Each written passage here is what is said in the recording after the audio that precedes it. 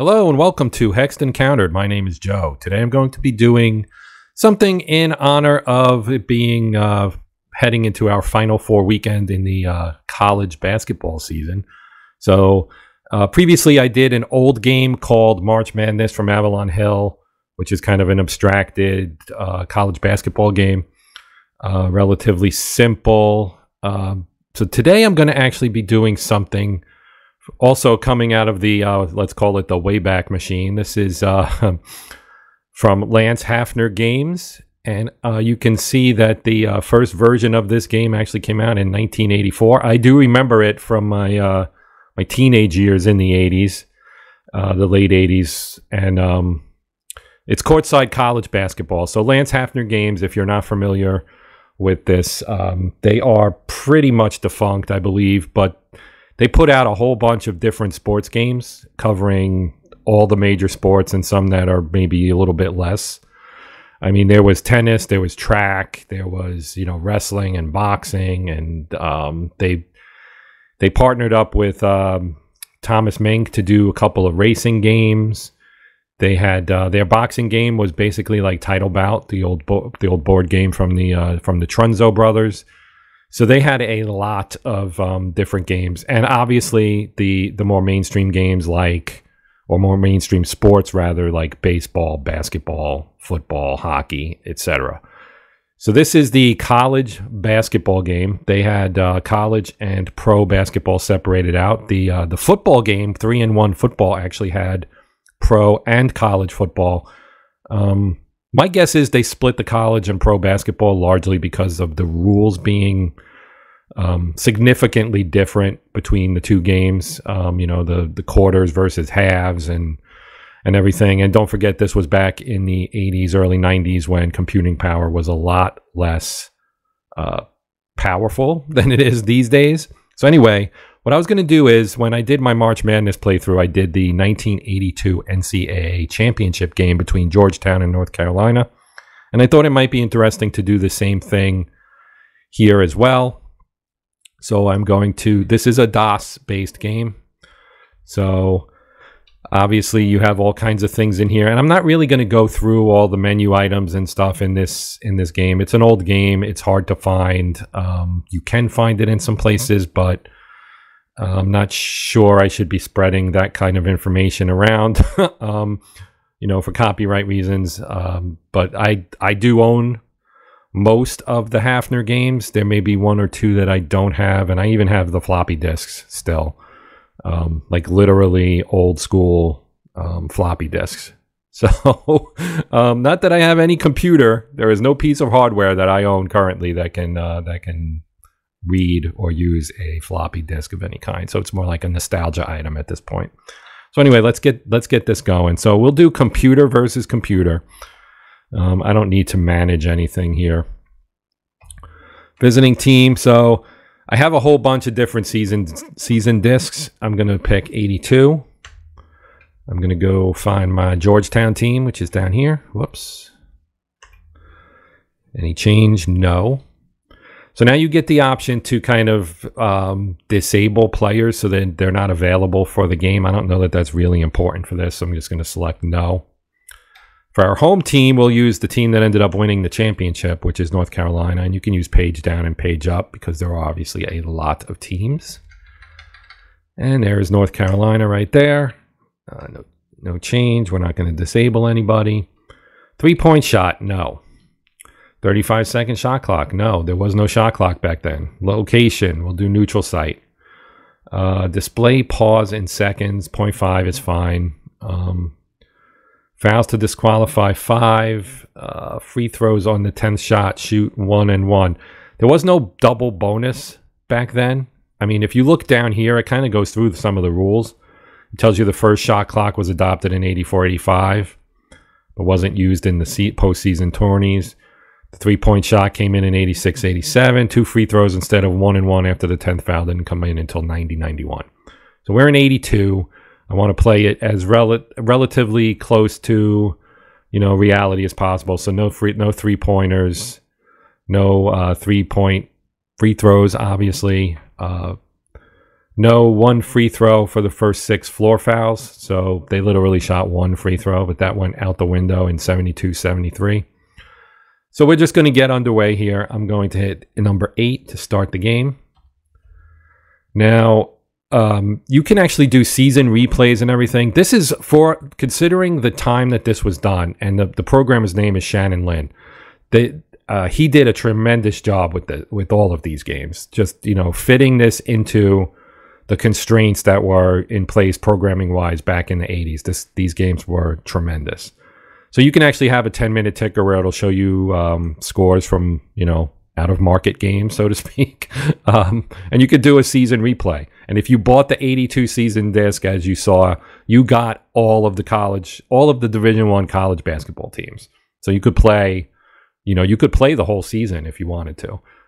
Same thing with football. I mean, there were season discs for entire NCAA football seasons, which are hard to find even today. Action PC football, for example, and I don't want to digress too much, but I just want to mention this. There are homebrew seasons for many of the old college football seasons for that game because the community built it. I mean, Dave Cook Sports, he kind of, he has a few seasons, and has obviously more recent seasons because now with all the statistics that are available, it's pretty easy to spin these up. As you go further back in time, obviously things are less well documented, and you would need to reach out to the sports information department at various schools to kind of get their home statistics for their team and everything, and you can piece it together that way. But when you're talking 100 plus football teams, that's a lot of work. So anyway, end of digression. Let's move on. Okay, so you can edit their contribution percentages. So if you wanted to say that, I want Michael Jordan to be the key focus or whatever, it will consist of as it says here, contribution rating consists of the player's frequency to shoot, rebound, and commit fouls. So it's almost like a usage kind of thing, almost like a really, bare bones usage kind of thing. So we're just going to proceed to the game. Okay, now it's going to play the game out. This will take probably, 20, 25 minutes maybe. So lucky you. You can turn the sound off, or you can listen to me chatter for a while. But, you have basically your familiar lineups, right? Jimmy Black, Matt Doherty, Michael Jordan, James Worthy, Sam Perkins, right? That 82 Carolina team with, 3 really good NBA players, obviously some Hall of Fame players, one of which, of course, is Michael Jordan, who arguably, one of the at least 2 or 3 best basketball players ever. Some will say the best. Some will say, maybe it's LeBron or Wilt or whatever. There's all kinds of arguments, Magic. There's no end to the potential argument points on who the greatest basketball player of all time is, but Michael Jordan is certainly in that discussion. So here we have Georgetown looking like they're out to a good start. They obviously have Patrick Ewing, and they also have, he's not in the game currently, but they have Sleepy Floyd, and those were the 2, well, Ewing's now out of the game as well, but those were the 2 main guys on that team. And this was a Georgetown team that was consistently excellent from, Ewing was a freshman. I almost said rookie. He was a freshman in 81, 82, just as Jordan was. But he played all 4 years at Georgetown, and all 4 years they went really, really deep into the tournament. And I believe they lost in the final in 82 and in 85. And I'm trying to remember the 84 final. They may have lost in the 84 final as well. But I know they lost to Villanova in an upset in 85. They lost to North Carolina in 82, which was probably less of an upset. 83 was the NC State, Jim Valvano running around the court like a madman looking for somebody to hug game after they knocked off Clyde Drexler's Houston Cougars. And I'm drawing a blank on who won in 84 right now, which is a little bit embarrassing for me.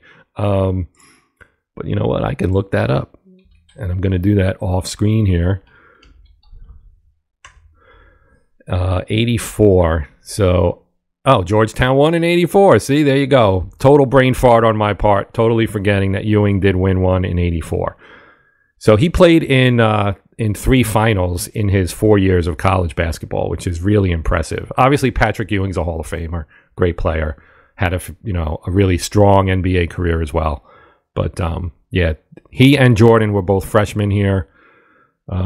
Worthy and Perkins, obviously extremely good players, and Sleepy Floyd as well had a good NBA career and was a really, really strong college player. And they beat Georgetown in 84, beat Houston.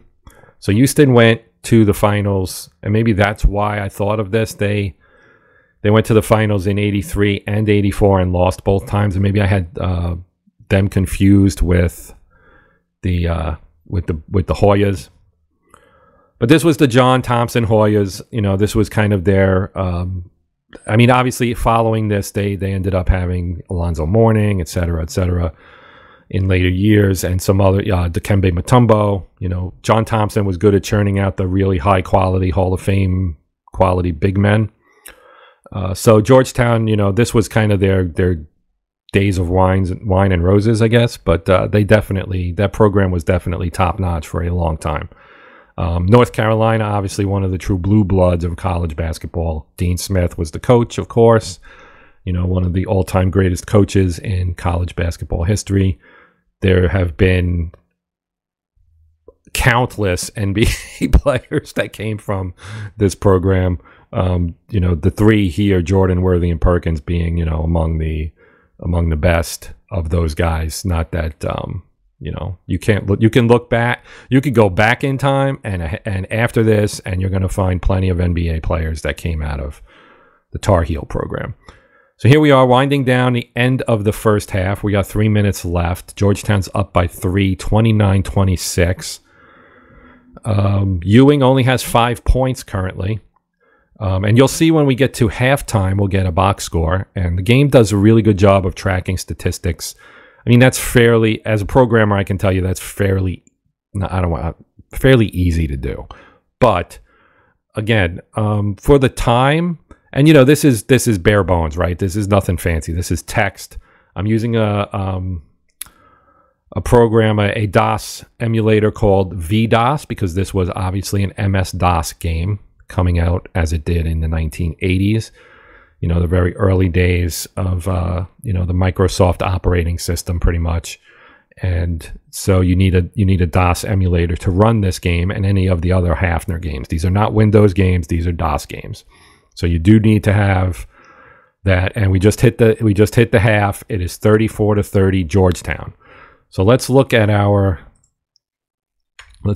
box score here. So here's Georgetown. So Ewing played 15 and a half minutes. He was 2 for 5 from the field, 1 of 1 from the stripe, 3 rebounds, all defensive. He's got 5 points, 1 foul, 1 assist, 1 block. The leading scorer is Sleepy Floyd, it looks like. He's 3 of 8 from the field, but he only played 6.5 minutes because, well, that's a good question. Why did he only play 6.5 minutes? He did pick up a foul, but that's just 1 foul. So he's 3 of 8 from the field, 2 for 2 from the free throw line, 8 points, 1 foul, 1 assist, 1 steal, no turnovers. So they are shooting 48% from the field and 55% from the stripe, which is not great, but this is college basketball, and you get some really ugly free throw percentages, even back then. 5 total turnovers, 18 total rebounds. Let's take a look at North Carolina. You have your big 3 right at the top, Jordan, Perkins, Worthy. Jordan, 2 for 9, not a good shooting game. He's got 1 rebound, 4 points. He's had 2 fouls, 1 assist, 2 turnovers. So pretty shaky half for Michael Jordan. Sam Perkins, 16, just over 16 minutes, 4 of 7 from the field. He's got an offensive rebound, 3 total rebounds, 8 points, 2 fouls, 1 steal, no turnovers. James Worthy played the whole half, 7 of 9. He's their leading scorer.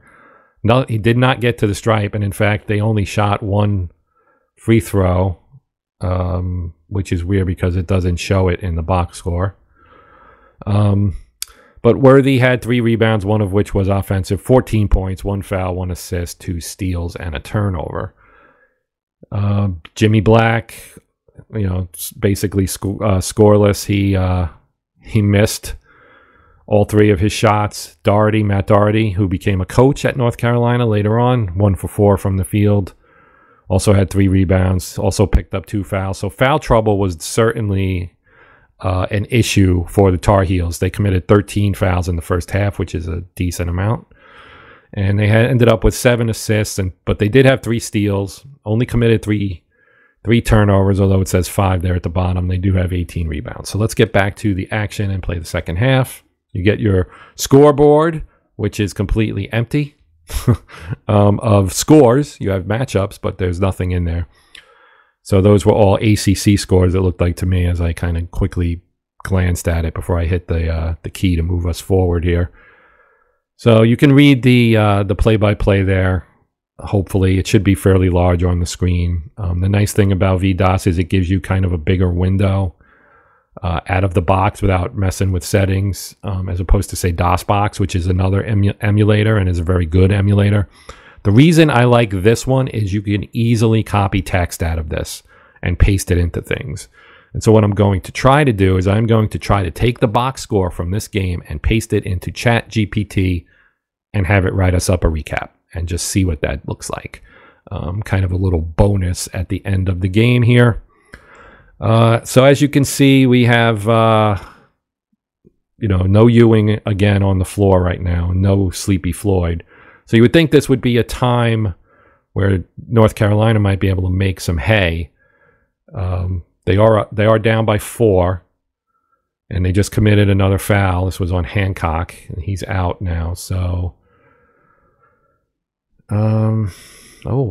Perkins with the block, Jordan with the rebound, backhand pass to Black. He's open, misses. Spriggs has the rebound, another steal for Black. Now we get a free throw, 1 for 2, and then a miss. All right, we have a timeout, and we go back to Georgetown. Still no Ewing on the floor. And it's 42-37, pass to Black. He takes another shot and cans it, 42-39, Worthy hits a jumper, 42-41, 44-41 Georgetown. Worthy, and they call timeout. Now, there is no shot clock, so in some of these, you'll see a whole lot of play-by-play going on like this. Like, Doherty's got the ball, and he's doing a whole lot of stuff here, and he's not, he did eventually kick it to Jordan, who hit a jumper. It is 44-43. We're still, now they're working it again. Relatively low scoring, I would say. We're halfway through the second half, and it's 44-43. It's hard. It's looking like it's going to be difficult Carolina gets close, and they can't quite climb that mountain and get ahead of the Hoyas here. They're now down by 5 again. And Sleepy Floyd. Yep. Well, we got a steal. So plenty of turnovers. Another foul on Jordan. He's got 3. Not a shooting foul. They score again. So things are not going well for the Tar Heels here. Sorry.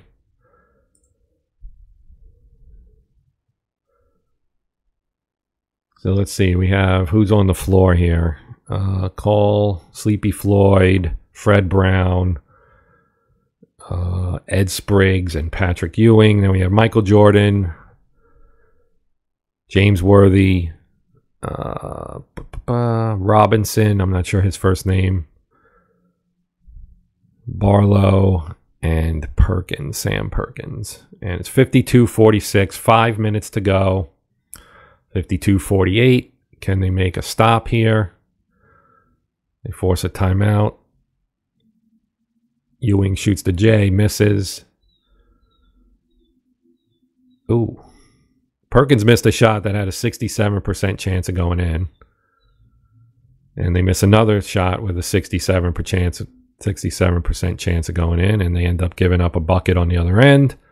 Worthy scores again. He's got 18, which I think leads, at least leads North Carolina. And I believe Floyd is the leading scorer for Georgetown, and he has 12. So that's probably leading all scorers. Jordan on the bench here with just 2.5 minutes left to go. They're down by 6. They get a foul. Foul on Blaylock. Pass to Black.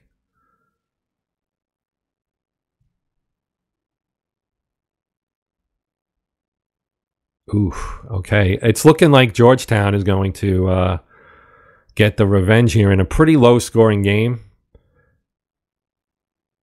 And they're in the bonus now. They're shooting, so Black just fouled out, or somebody fouled out.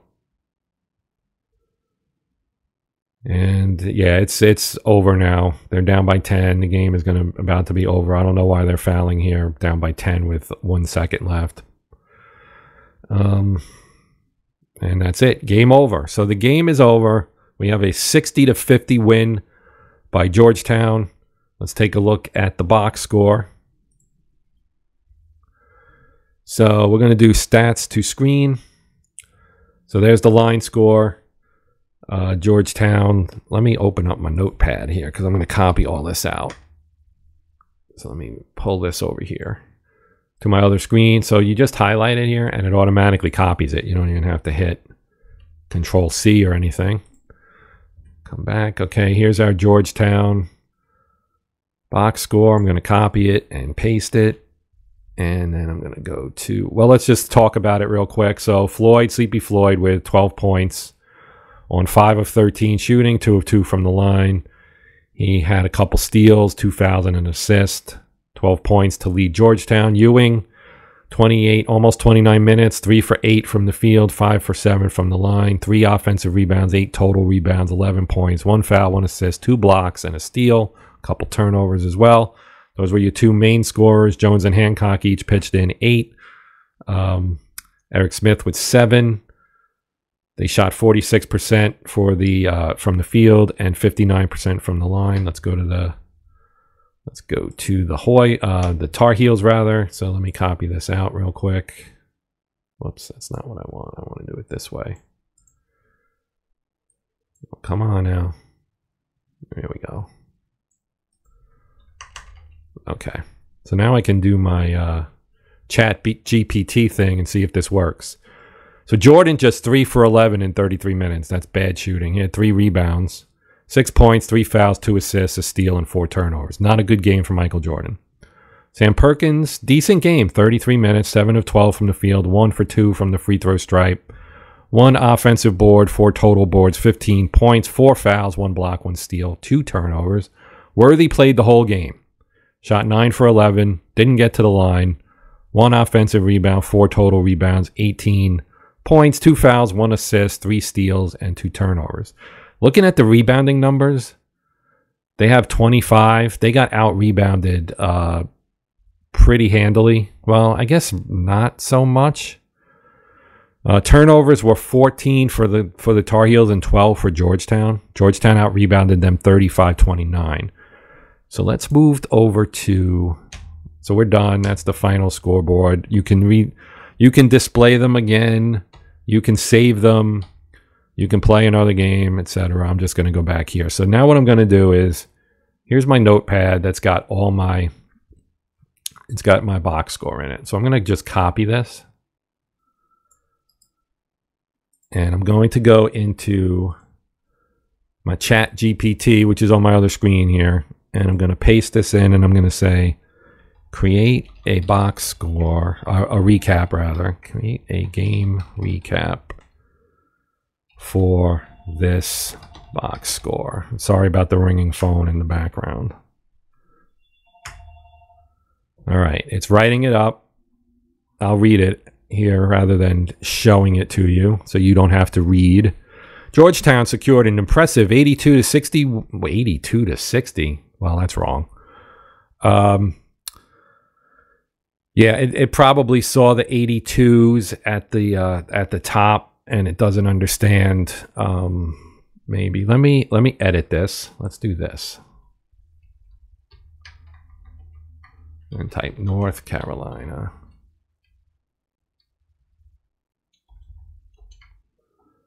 Let's make it a little easier on this thing here. It is just an AI after all. All right, we'll try this again. Okay, generate a recap of the from this box score. Here we go. All right, Georgetown defeated North Carolina 60-50 in a basketball game. Georgetown's top performers were Ewing, 11 points, 8 rebounds, Floyd, 12 points, and Hancock, 8 points, 4 rebounds. North Carolina's top performers were Worthy, 18 points, 4 rebounds, and Perkins, 15 points, 4 rebounds. Georgetown had a field goal percentage of 46% and a free throw percentage of 59%. They had 12 turnovers and 35 rebounds. North Carolina had a field goal percentage of 43% and a free throw percentage of 33%. They had 13 turnovers and 19 rebounds. So there you have it. That is kind of strange that it counted it up that way, but there's probably some team rebounds and things. I didn't actually add all this up to see if it added up to this number. So it's a little bit imperfect, I think, but it did give me a reasonable recap in terms of what happened. And if you gave it context and you said, this was the 1982 NCAA Championship game. I believe this game was played in New Orleans at the Superdome. Is that where this was played? It just says New Orleans, Louisiana. So, yeah, it was played in New Orleans. I did remember that. And I believe it was in the Superdome. So, yeah, that's going to I'm actually going to wrap it up here. I did just want to kind of do this as a look back at a game that I played a lot of as a younger guy. All these Lance Haffner games. And, if you guys want to see some of the other ones, like I said, they're a little hard to find. If you poke around enough on the internet, you probably will be able to find them and download them. And you would need a DOS emulator to actually play them. But they give you nice, pretty realistic results. The interface obviously is clunky because we are talking a DOS program, so it's all keyboard driven. You can use your mouse with the emulator to do things like I did, such as copying out text and so on and so forth for your box scores. But yeah, that is going to do it. This has been kind of a throwback look at a classic sports game. And as I said, feel free to comment and say, hey, show us 3-and-1 football, or show us the hockey game, or whatever. I can't find my baseball. I think I have the discs, but again, as I mentioned, it's hard for me to actually figure out how to get them off those discs because I don't have a computer that has a floppy drive in it anymore. Like I'm sure most people do not. We're talking dinosaur machines now, right? This is that's the Jurassic age for computing. So we don't have anything like that around here anymore. Anyway, that's going to do it. As always, thank you for watching. Please consider liking, sharing, and/or subscribing. I greatly appreciate your support. I definitely appreciate you guys taking your time to watch my videos. I know everybody's got a busy schedule, and there are literally millions and millions of possible things you can watch on streaming platforms, television, whatever. So until next time, I'm Joe. This has been Hexed Encountered Sports Edition, and happy gaming.